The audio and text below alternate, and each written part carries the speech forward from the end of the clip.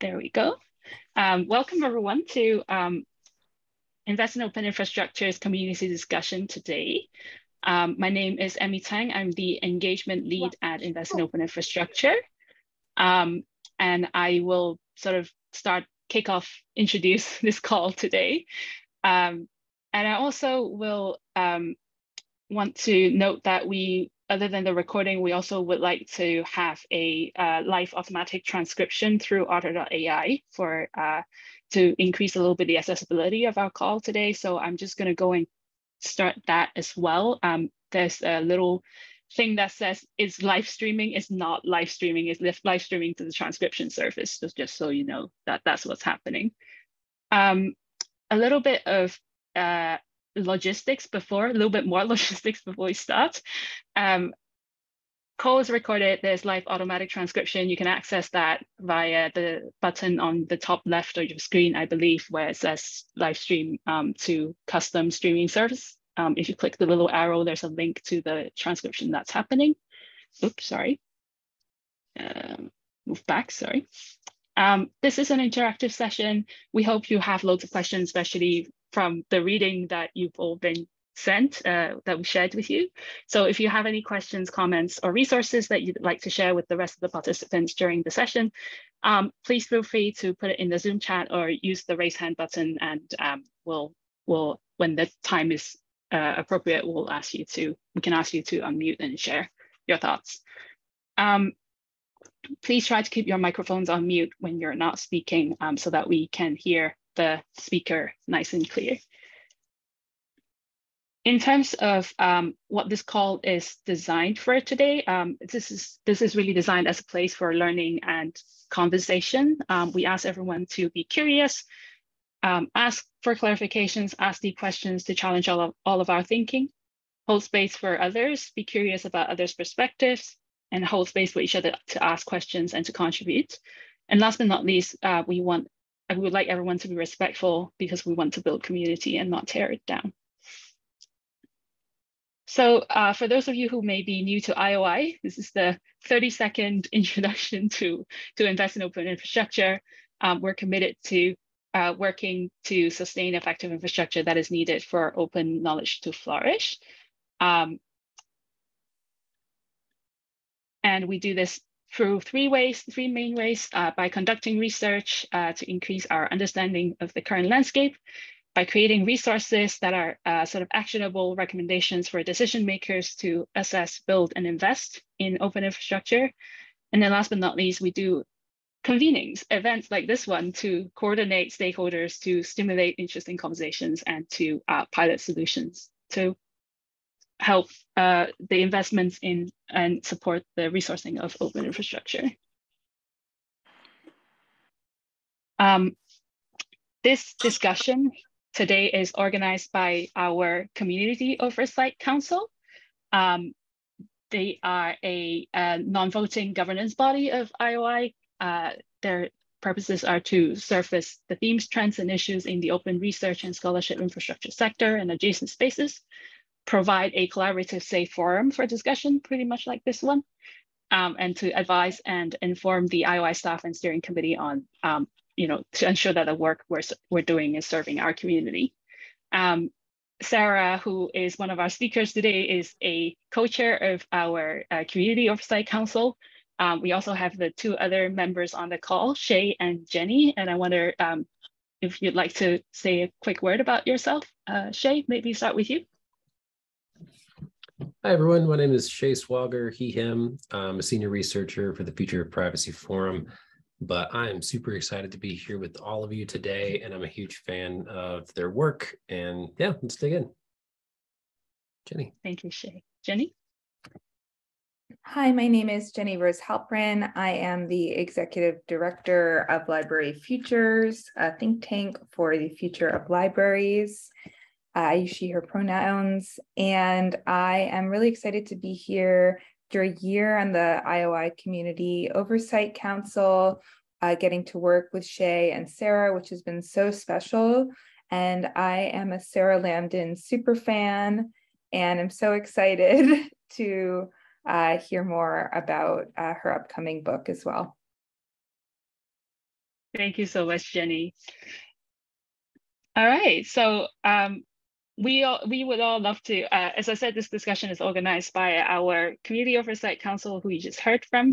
So through this call, we hope to raise awareness and stimulate discussions in the open scholarship community around some of the ethical and accountability issues that we see in the technology and infrastructure that we use day to day. And we'd also like to explore our individual and collective roles in driving change. And as Jennie was saying, I can't wait to hear from our expert speakers today, McKenzie and Sarah, who are experts on these data analytic companies, data brokering and surveillance activities, and these activities impacts particularly on marginalized groups. So with that, I would like to actually hand this conversation over to our facilitator, Dinesh McCoy.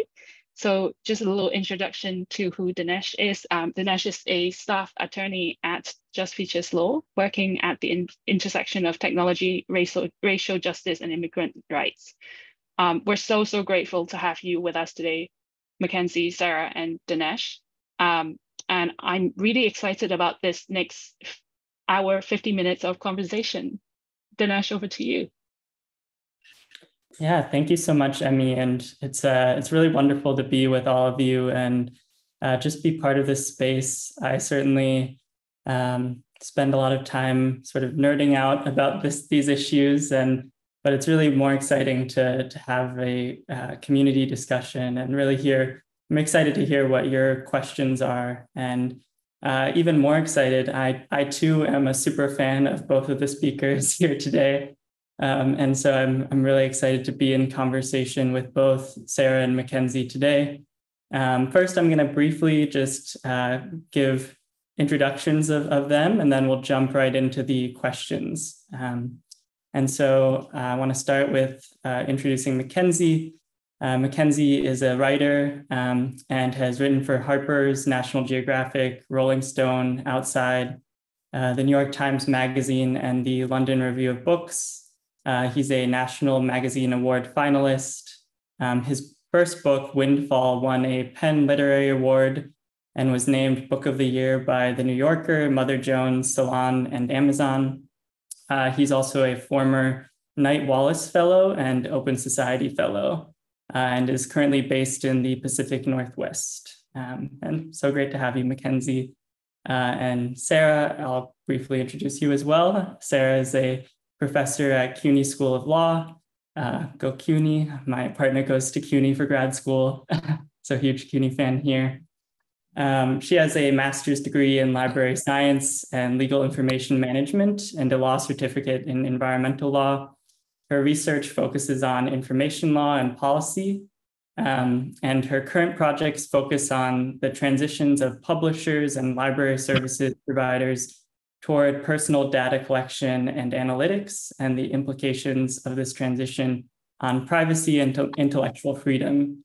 And as you all know, she has a forthcoming amazing book on these topics, Data Cartels, which hopefully she was able to share an excerpt from before this discussion. So hope you all have had the chance to check that out. But without further ado, I really want to get into the discussion with both Sarah and McKenzie. And I'll start out with a question for both of them. And whoever wants to go first can take it first. But you both have such deep expertise in data analytics companies and data brokers and their role in building surveillance tools.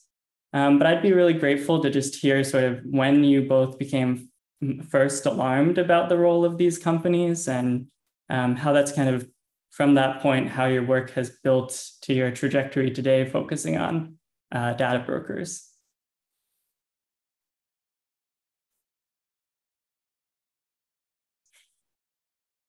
Perhaps maybe Sarah, we could start. Okay. I'll go first. Okay, so I started working on this. It's funny, one of the reasons I immediately thought of Dinesh when I thought of this topic was because I feel like we both came into this at about the same time. In 2017, I was working as a law librarian at CUNY, and I saw an article about ICE's extreme vetting program. And at the time, ICE has always been a very contentious agency, and in my opinion, an agency that doesn't need to exist and has had a very short life. And in its lifespan has done a lot of human rights questionable, if not just completely anti-human rights activities. So they were building a massive technological surveillance program. And I noticed that Thomson Reuters and Reed Elsevier LexisNexis were both on this list of people or of companies that had attended something called an investor day for ICE's extreme vetting program, which means that these companies were interested in getting contracts to work on ICE's surveillance systems, along with, Palantir and all these other companies who were doing all sorts of questionable predictive policing stuff.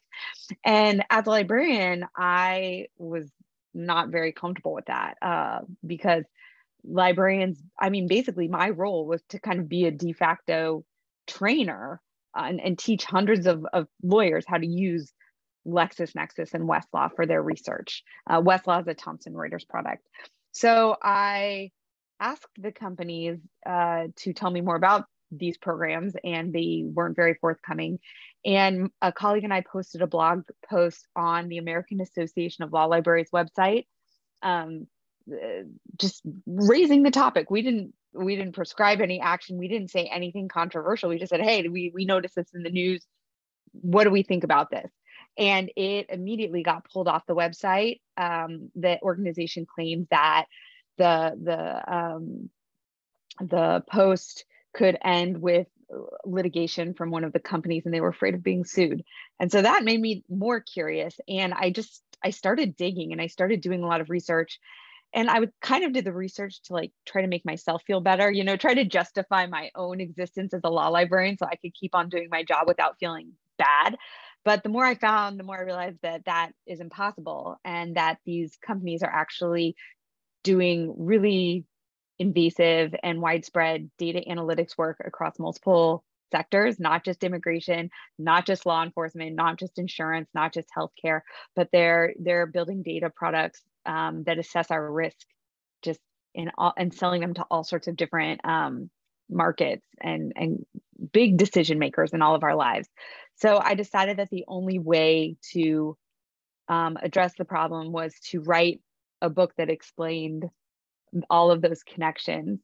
So I wrote the book that this talk is arranged around. And hopefully what I'm hoping is that the book will be a tool for all of you and for everyone who does information work or, surveillance advocacy work, etc.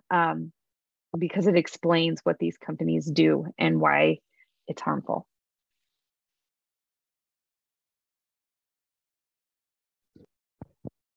And apologies, as I've told a few people, I am dealing with COVID right now. So if I stop and cough for a while, that's why. But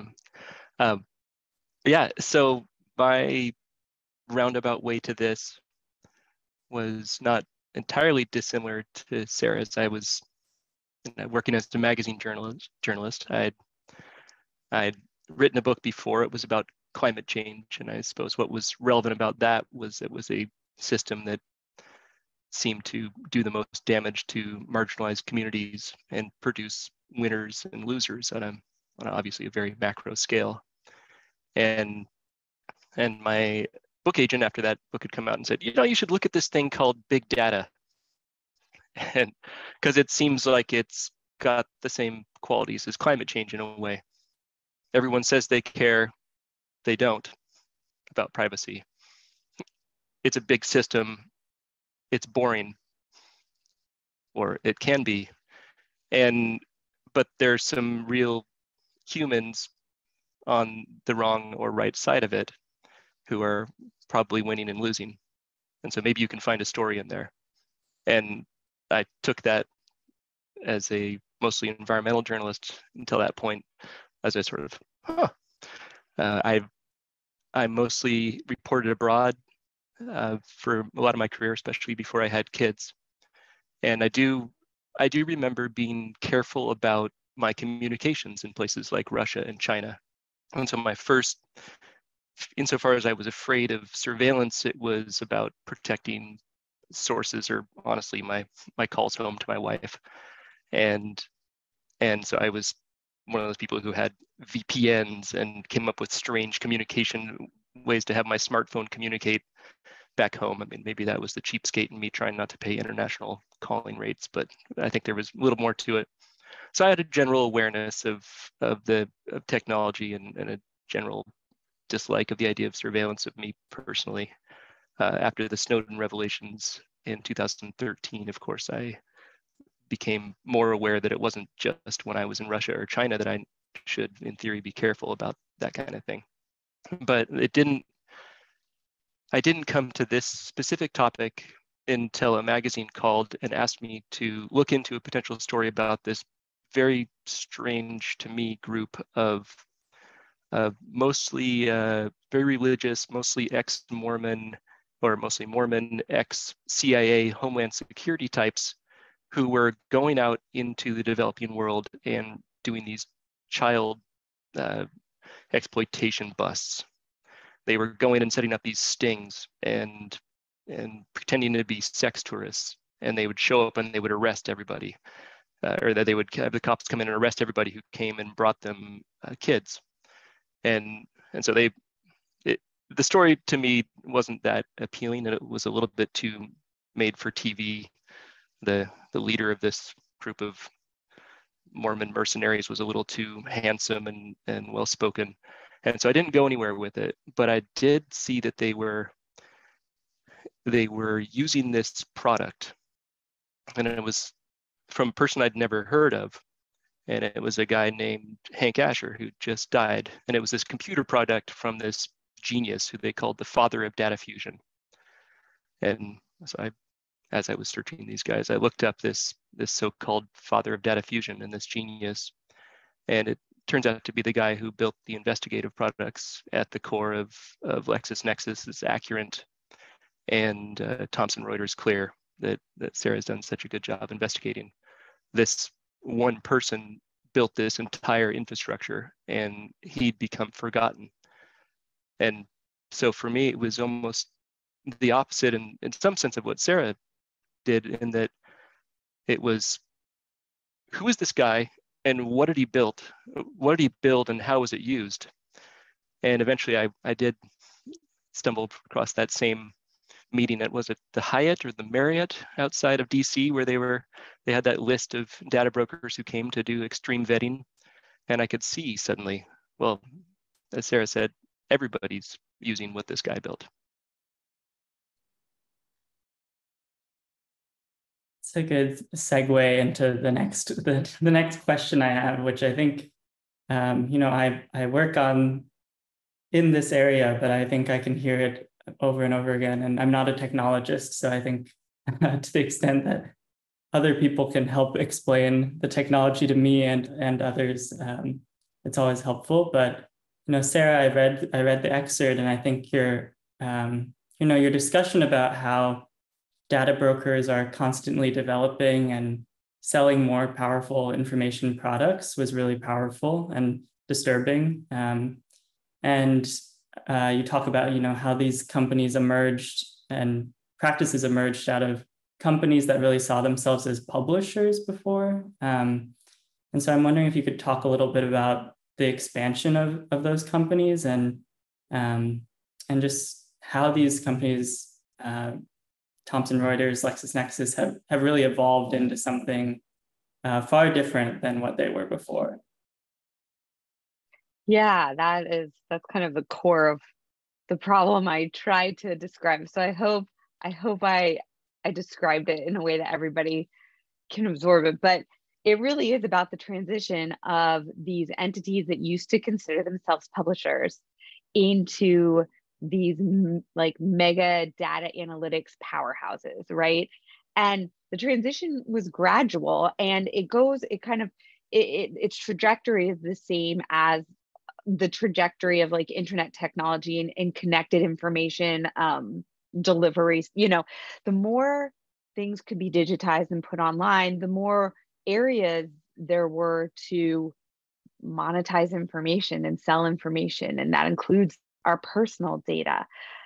So we see like in kind of the big five big tech companies, you see how they all consolidate and kind of eat each other up and turn into these mega platforms.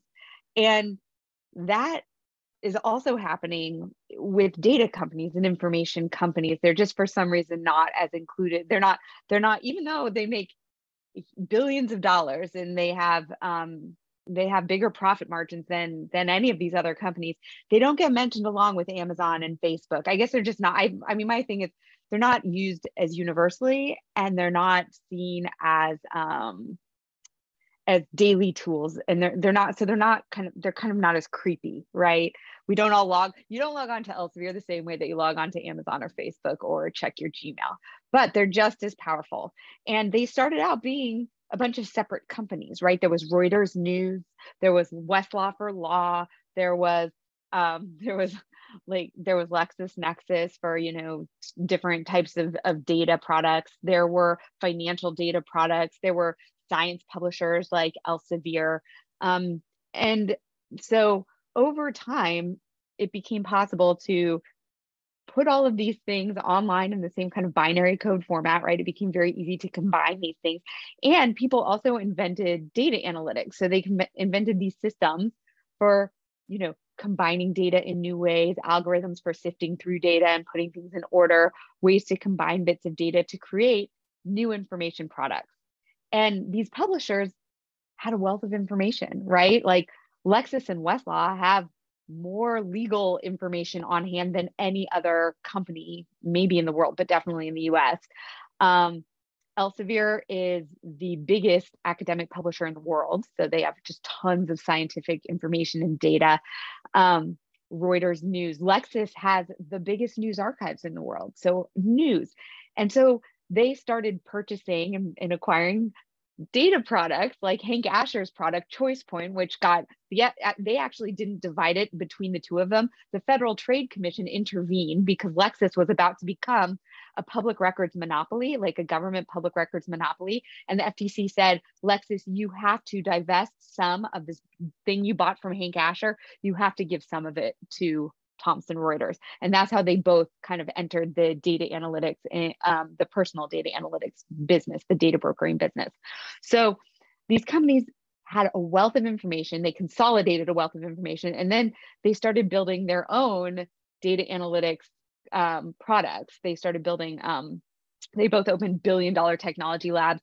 I think Thomson or LexisNexis wrote at some point that they hire over 7,000 technologists just to build data analytics products to sit through all of their troves of information and data. And that allows them to not only sell the raw data, right? You can buy an Elsevier journal article, you can use Westlaw to search for cases, but you can also buy new data products that they're inventing using those old data troves that they have or pre-existing.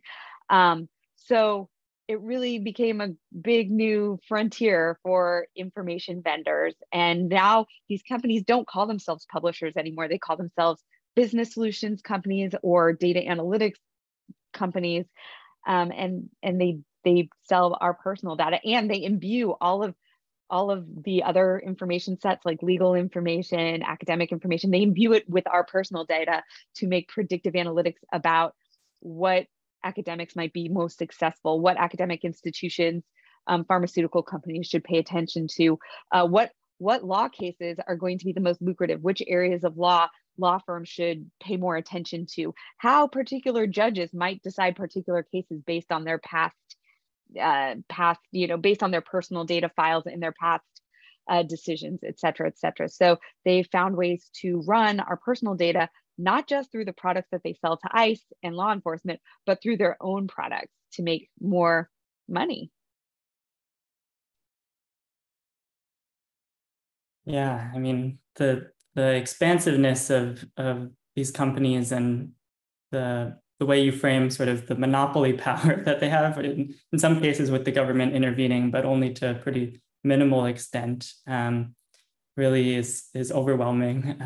And I think gets at, what would effective, intervention or regulation really look like when you have such massive companies. I see a comment about, how big Reed Elsevier is compared to some of these other companies, even though we aren't talking so much on a daily basis about Reed Elsevier. So I want to get into some of the specifics of how these technologies are used in a law enforcement context. So McKenzie, I'd love to turn to you, and I know you've done in-depth reporting that shows how a CLEAR report or how a Lexis report can really serve as the basis for police surveillance, specifically ICE surveillance in some cases. And so I'm wondering if you could talk a little bit about how ICE uses that, a tool like Thomson Reuters CLEAR, different from what they would get in sort of a Google search of someone's name. And then if you could just talk about what you feel is particularly concerning about the use of these technologies in the policing context, that would be great. Sure, I can speak especially to ICE. I did a couple years of reporting on how ICE used data tools, especially from these brokers, to track down a group of undocumented folks living in Washington State. And so I tried to reverse engineer the investigation that the ICE officers themselves did to try to understand what are they using, how are they going after people, and ultimately, how do these tools affect who they're going after, which I think it gets to your last question and is maybe pretty important in a case when you have, say, 12 million undocumented folks in the country and 6,000 ICE enforcement officers, and they have to prioritize or at least go after somebody and not somebody else. And so how is CLEAR different than Google? Well, it's built for investigators. From the start, it was built for cops or insurance investigators. It was built for someone who wants to know specifically, where does someone live? Where do they live now? What do they drive? Who do they know? How can I find them? And so for an entity like ICE, that's ultimately what you want to know, is where can I find my targets? Google can absolutely find all sorts of things about a person's life, but what they want isn't actionable, maybe to a marketer, but not so much to a cop. And it does that by pulling together these bits of information from myriad data sources. And that can be utility records, and it can be your driver's license. It can be your car registration. It can be when you sign up for a cell phone, get divorced, married, get a traffic ticket, have anything having to do with the court system. And it's a lot of things in particular that you can't opt out of. If you're worried about being surveilled, and of course in this country many people are, you can try to minimize your footprint in some ways. Now you can, let's say you go buy a burner phone, a prepaid number, or you go and register your car, and even register your car in someone else's name. You aren't posting a lot on social media. You don't have a Facebook account. Even so, you can't get by in this country for the most part and not have, say, utilities. You can't escape everything. You can't. Ultimately, if you want to be able to drive, you often do want to get a license. You want to have a car in your name. You want to use a bank so that you want to have a change of address so you can receive mail, and then those postal service change of address forms get sent to the data brokers. The fundamental things a person needs to do to live in this country are the things that data brokers care about most. And so they're getting them not just from public records, but also from the credit agencies, the big three credit reporting agencies. As someone once said to me, you often tell your bank before you tell anyone else when you moved, because you want to get paid. You want to be able to use your credit card. So if a person has credit in this country, they're usually going to find their way with a very updated address in these data broker lists. So specific to what I looked at in Washington State, they relied on tools that were similar to the ones produced by these data brokers, specifically ones coming from the state equivalent of the DMV, these databases where they could see who owned a car they might have seen driven by somebody who might look a little bit, say, Mexican to them, whatever that means.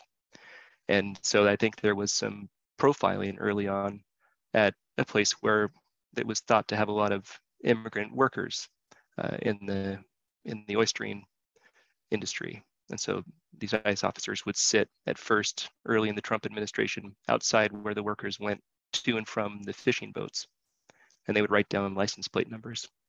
And then they would go back and they would figure out who was driving those vehicles.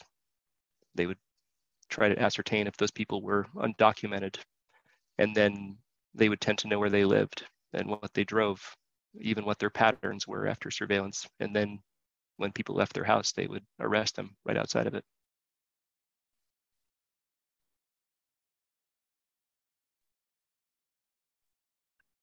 Yeah, that's extremely disturbing. And I think I definitely encourage folks to check out the link that Sarah dropped in that is McKenzie's article on this. I think we certainly learned a lot at my organization, and we've been trying to follow some of the threads of the ICE investigation tactics that were exposed in that article. So thank you so much for doing that work of really digging in and questioning what's happening.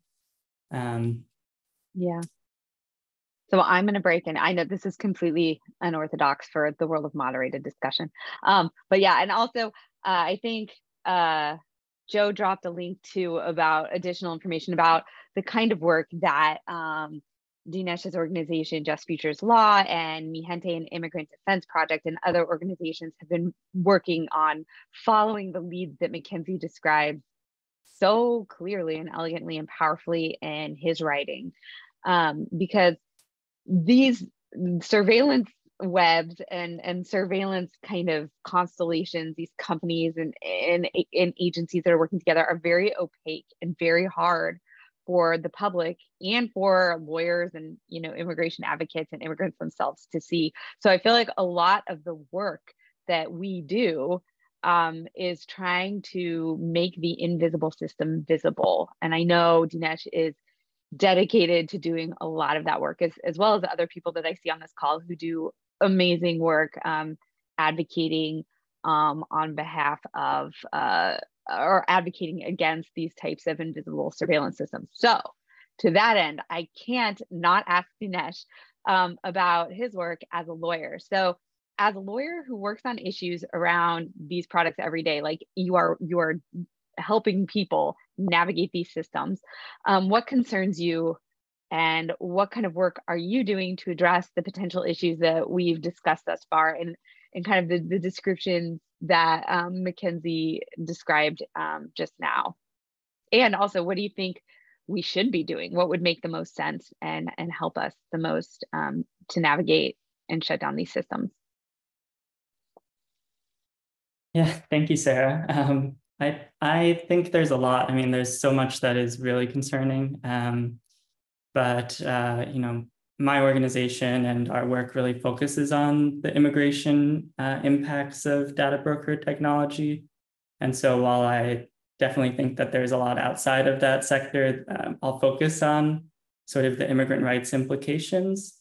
You know, one of the things that we recently did is file a Freedom of Information Act lawsuit to learn about, you know, the scale of ICE's use of data broker technologies. And right now, their primary contract is with LexisNexis to be, you know, to use as an investigative product. And what we learned is that even within a scale of only 7 months in 2021, ICE agents had run over 1.2 million searches in LexisNexis, primarily through their Accurate Virtual Crime Center product. And as you just kind of heard McKenzie talk about, Accurate gives ICE agents access to all sorts of data sources and utilities, driving records, all different types of, over 1,000 different types of data sources. And these aren't things that immigrants or other people can really opt out of, as McKenzie spoke to. And I think, the ubiquitousness of sort of, the level of surveillance that ICE is engaged in. McKenzie made the point of like, who exactly is ICE targeting with this kind of surveillance? Well, we know it's the hundreds of thousands of people potentially. Those are huge numbers, 1.2 million in 7 months, but that's only a small chunk of time. We don't have any information since September 2021 of last year about the continuing surveillance. So I think it's extremely concerning. We still are working to learn more about how these tools are used on a day-to-day basis. And I think it's also, a question of really thinking through, investigations are really leading to deportation and detention decisions. And so we're working with, folks in Mi Gente, folks in communities around the country, and really thinking about, how do we really, we know the scale of these surveillance numbers, but how do we connect these investigations and these searches to individual people's stories of how people have ended up in detention, ended up with their families targeted by ICE agents. And, that's a continuing difficulty because a lot of that information is totally mired in secrecy. ICE will withhold a lot of that information when you try to seek it out on behalf of clients. So, it's one thing to say that there's so much going on, but it's another thing to, connect it to individual people's stories. And I think that's part of what this kind of data collection does, is it's like ICE has so many different tools and so many different ways of getting information about people that, they don't need to necessarily spell it all out in terms of how they're finding people. And as Congress continues to just invest more and more in ICE having this kind of infrastructure without real oversight, I think it's going to be harder and harder to connect the dots on just which of these technologies and how these investigations are happening on the ground. And then the second thing I'll say is I think, my organization is working on legal challenges to some of these technologies and some of these companies. And there are certainly laws on the books in different states about people's right to control aspects of their own information. And all of our information, most people on this call, some of our information is ending up in the hands of LexisNexis and subsequently all the people LexisNexis and other companies are contracting with.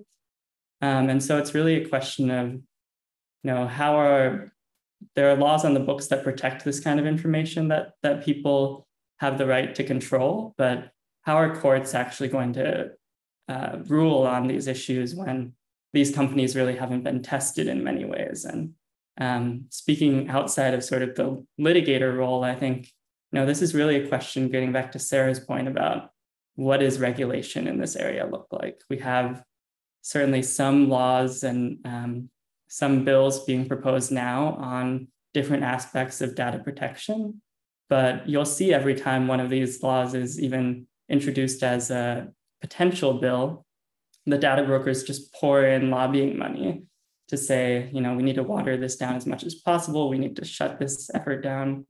And I think it's really concerning to kind of see that, as a nation, we're far behind many other countries in terms of data regulation.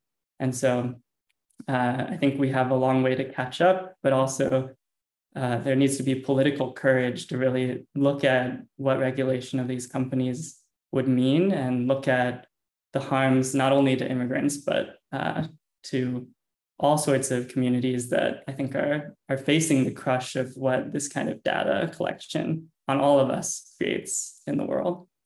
I could talk about this for a long time, but I want to give some time for questions from all of you at the end. So I'm going to end it with a question for both McKenzie and Sarah as well, and turn it on you also to just talk about where you see potential reasons to be hopeful about the abuses of these data analytics companies. And then I think for this community that's gathered here, what advice or thoughts you have for folks who find ourselves using tech tools that these companies are offering, but have serious privacy concerns about the implications of what these larger companies are doing. Like I'm certainly guilty of frequently using Westlaw almost every day, but knowing that Clear is one of the products that Thomson Reuters offers. So open to both of you if you have thoughts on those questions. Well, I'll just speak up because I realized I didn't complete one thought before we get into hope and all else. Was the question of who are these tools going after? Who are they being? And I think it's true that they're going after lots of people, but it's important to think about, and I thought about this a lot when I was working on my magazine story, was who puts out a bigger data trail? Who puts out a bigger plume of data? A mom who's been in this country, living undocumented, but living here for 10 or 15 years, might have American-born kids, might have a real life and an established life, and all these things that come with an established life. American things like cars and credit cards and banks and a home in her name. Or someone who's come recently across the border, or maybe someone who's hiding from the law for other reasons.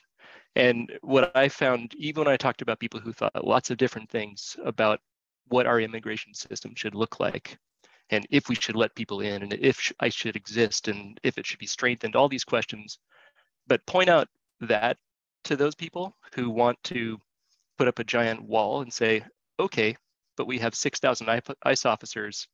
Look at who's being surfaced by these systems. Does that make sense to you?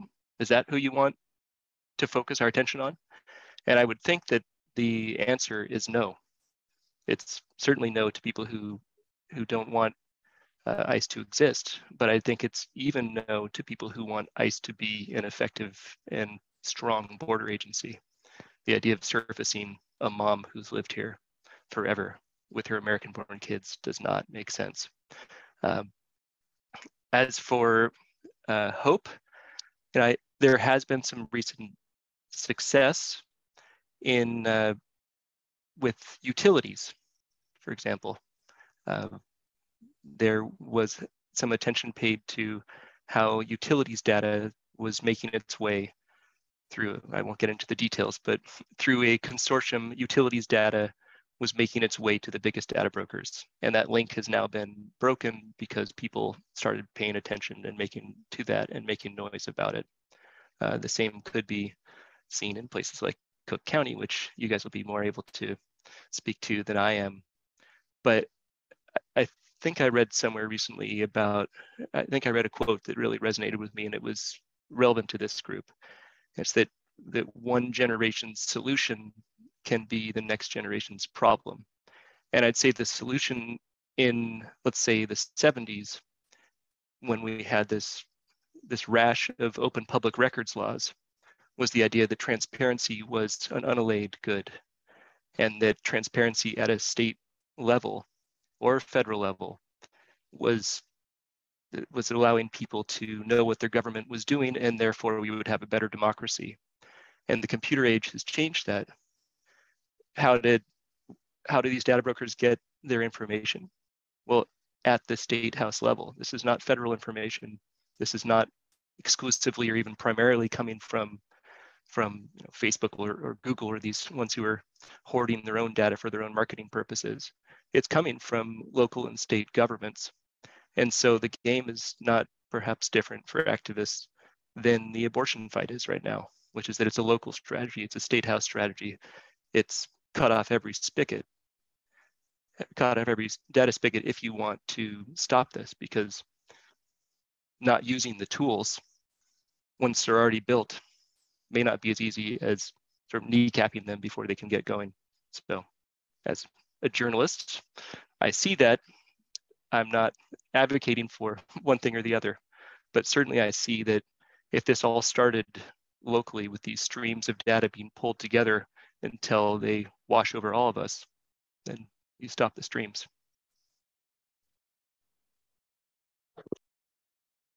Yeah, I think that's a really great point. And it's something that I discussed that in my book. Like, we have this opportunity right now to kind of stop a lot of these things before they go farther, right? And it's much, once you build, once you build the monster and it's operational, it has its own power, and people will figure out how to use it and buy it. But if you shut off some of these spigots of data, I think there's an opportunity to maybe build. I mean, it's all about building our information structure in a way that we think is just and right, and that protects everyone's interests. Yeah. And as far as one thing that gives me hope, I think that even the fact that we're all meeting here, that gives me a lot of hope. So when I first started working on this in 2017, McKenzie had not written his New York Times piece yet. Like, Dinesh was still in law school. I actually, like, he's been working on this issue for so long. And we were not organized. We didn't know each other. I didn't know what Just Futures Law was. I wasn't familiar with No Tech for ICE. No Tech for ICE had just put out their first report, which I relied on a ton once I found out, once I started making these linkages.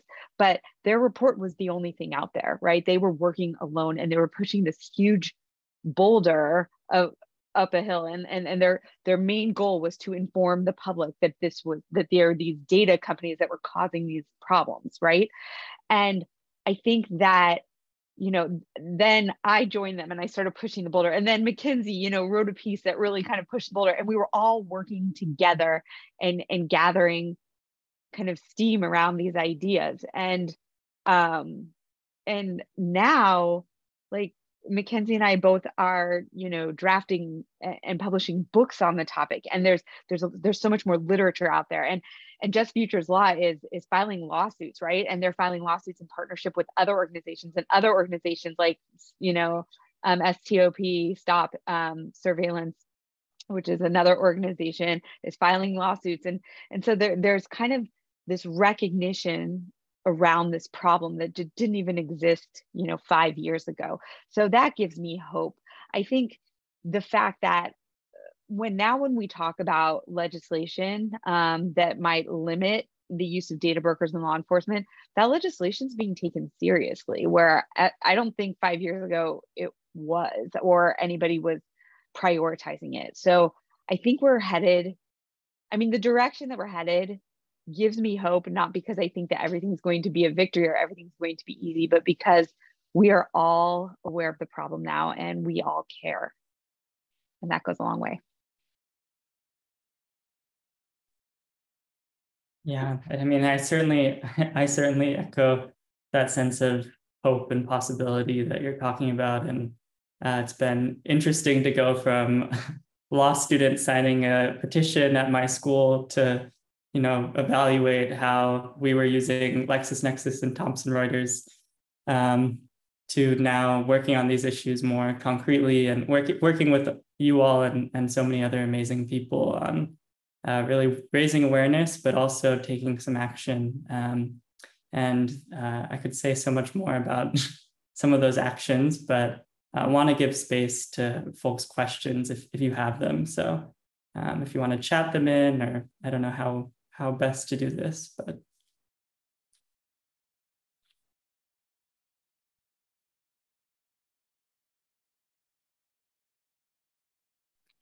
feel free as well to come off mute if you're comfortable.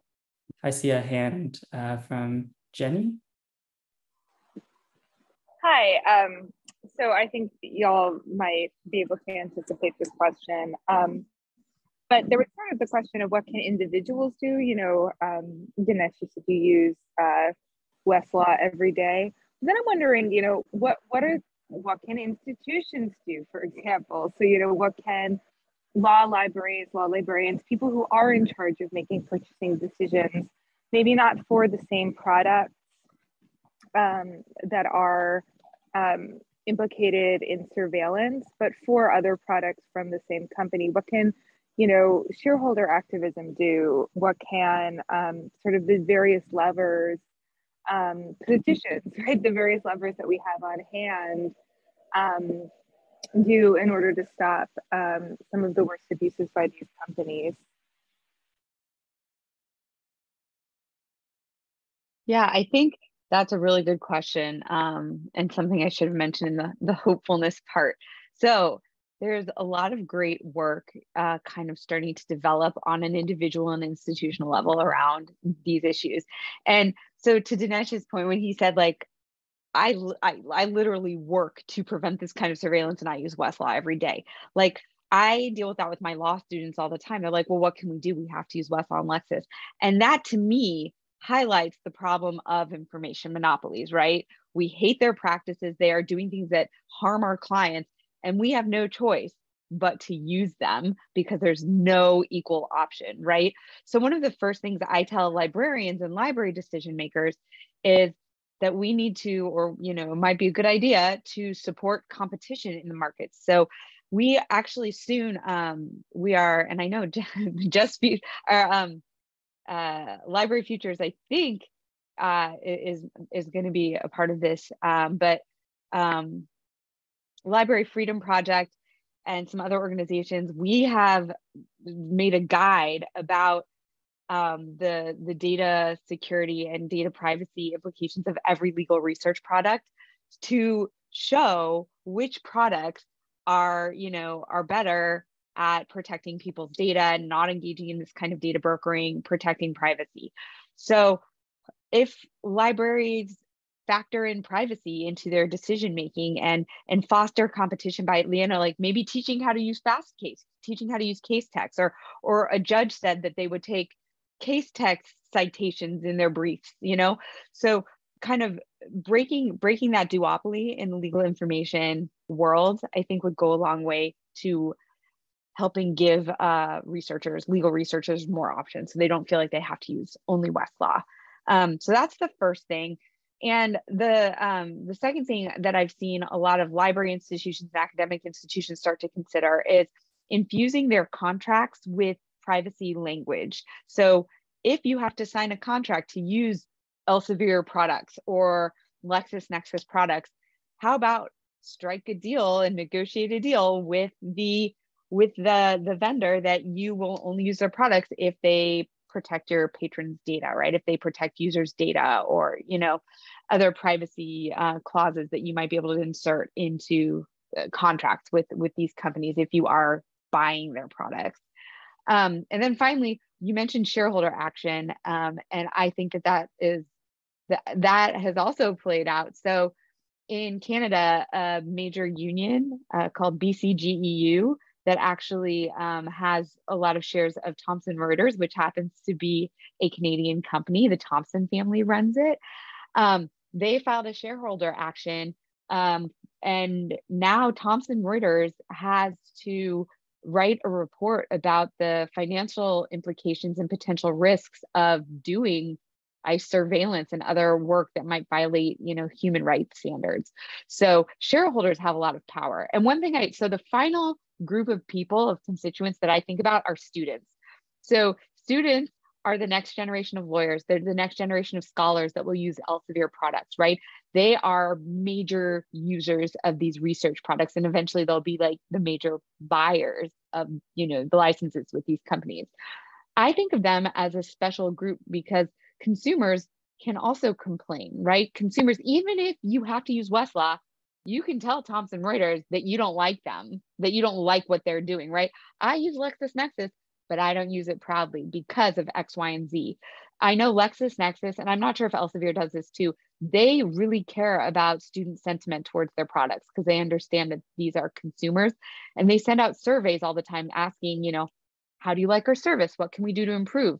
You can write whatever you want in those surveys, right? You can complain about their companies in those surveys, and they do notice. With my work, LexisNexis did not care about my complaints until they noticed that metrics at my law school were dropping. Students were signing in less. Their survey answers weren't, you know, all fives. They were starting to go down, and that made the companies take notice. So I think students have a special level of power, and there's even a student movement among law students. I think it's called like End the Contract, or I usually know exactly what it's called, and now I'm blanking on it. But there are student groups all across the country working on that kind of thing as future consumers of these products.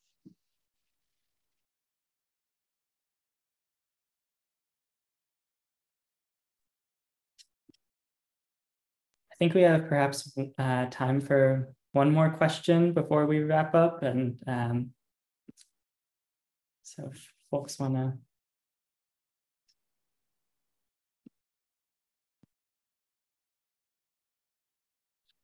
If not, feel free to jump in with a question, but I also just want to give a plug to something McKenzie was talking about earlier, which is, you know, the importance of localized investigation and action. I think, you know, we have seen Mi Gente and other folks launch investigative efforts in Cook County in Chicago area, and look at how local government institutions are sharing or contracting with LexisNexis, and how data from things like local law enforcement or local utilities or different entities is ending up in the trail of information to ICE.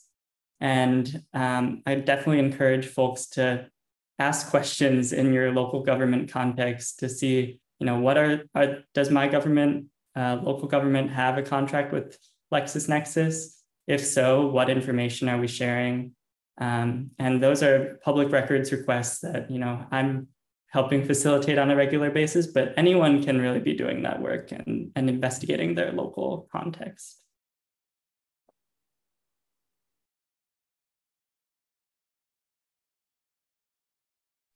Sarah, there's one question in the chat. I don't know if there's time to answer it, but if you want to. Sure, yeah, I'll answer real quick. Sorry. Or should I? Yeah, no, I think or you not. should. Sorry, I think you should. I just want to say to folks who have to leave, thanks for joining us. We'll keep recording, and so you could still catch up this last bit. But if you do have to leave, please do. Thank you so much. And Sarah, you can go ahead. Sorry. So I think there's an event being planned for October where we will share a more in-depth guide about alternatives to Westlaw and Lexis and what the privacy implications are. But before that, I would just say that the reason people rely so heavily on Westlaw and Lexis, there are two reasons. One is because the legal profession is steeped in tradition, and we are very slow to move away from things that we are used to. And there are certain judges, and just it's kind of a point of practice that when you cite the law, you either cite to an official source or you cite to Westlaw and Lexis. There's no world right now where you would cite to Casetext or another platform alternative for legal information. And also, LexisNexis and Westlaw have a few features that other companies don't have as well developed. So they have something called a citator that flags a case as either good law or bad law. And other companies are trying to develop that, and there are kind of competing citator products coming out, but Westlaw and Lexis are still the most developed. However, if we would give more support to these alternatives, they would have more money and more resources to build their own citators. And then the other is Westlaw and Lexis are both also associated with legal publishers. So they have a lot of secondary sources. They have legal encyclopedias. They have all these treatises and law books that explain the law. And those are also a part of their services. And so a lot of people rely on certain loose leaf books or encyclopedias to do their work.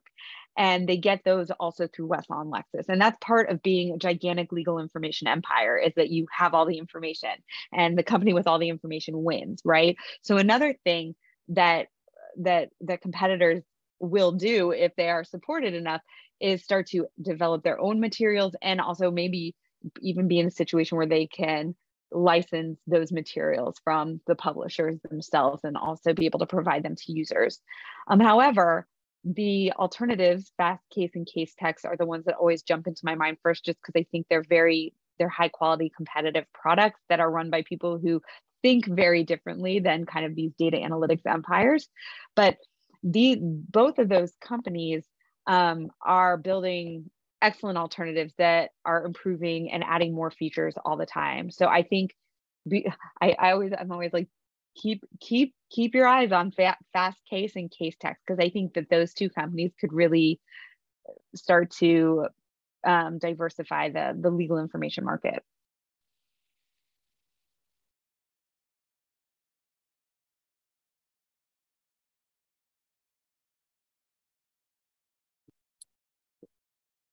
That wraps up our time, but thank you so much to everyone for participating in the discussion, and thank you so much to both Sarah and McKenzie for dropping all your wisdom in this and sharing so much, and a lot to come still from both of you that I'm really looking forward to. Thank you for having me. Thank you so much, everyone. Dinesh, McKenzie, and Sarah. I'm just gonna a little bit of last wrap up. Just want to thank our speakers and everyone who is here once again for joining us today. We overrun a little bit, but I hope you found that enjoyable. If you're still here, we have a little poll to see how you found the call, but also will help us design future forums like this for further discussions. So if you could fill that out, that would be really helpful. While I continue to talk, we will, as I said, publish a recap on this call on the IOI blog in the next couple of days, hopefully. And also that will come with the recording. In terms of the Community Oversight Council, just want to say that we're going to be, in terms of our strategy, pausing the council activities from next week, so September 15th, as we reflect on this format and our experience in this past year, and how we'd like to move forward. We'll be also sharing another blog post summarizing what the amazing achievements that the council has achieved over the last year and the key learnings that we have. Here, I just want to take your 1 minute from you all to sort of thank Sarah, Shea, and Jennie for all your crucial work and contributions in really laying the foundation for this governance group. And we really look forward to building on top of this valuable work next year. And we'll keep everyone updated. With that, thank you so much once again to McKenzie and Sarah and Dinesh and everyone for joining us. And I'm going to stop this recording right here.